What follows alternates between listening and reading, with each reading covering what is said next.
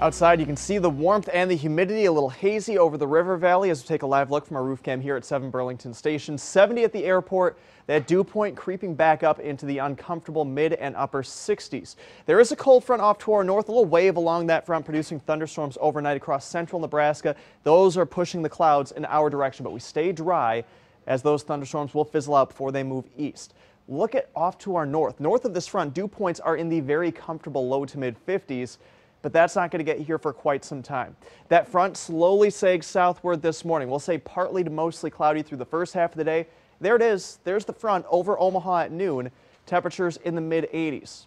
Winds turn around to the northwest behind that front, and it is possible that we see a couple of spotty showers and storms along that front, but I think the best chances will be south and west of the Omaha metro. If Omaha does see any of it, it would likely be early in the afternoon, not affecting the College World Series later today.